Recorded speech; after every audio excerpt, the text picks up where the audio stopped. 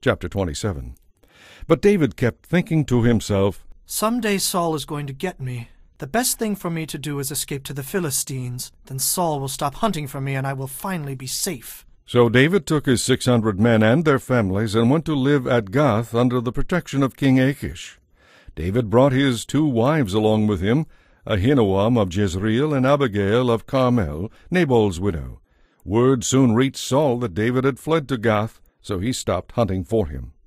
One day David said to Achish, "If it is all right with you, we would rather live in one of the country towns instead of here in the royal city."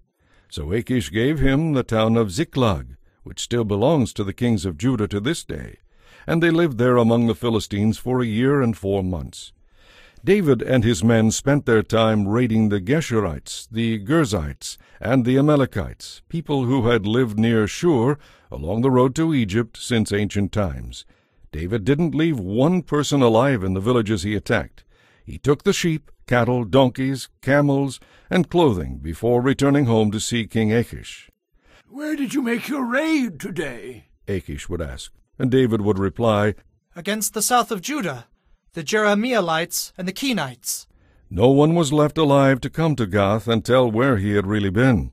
This happened again and again while he was living among the Philistines. Achish believed David and thought to himself, "By now the people of Israel must hate him bitterly.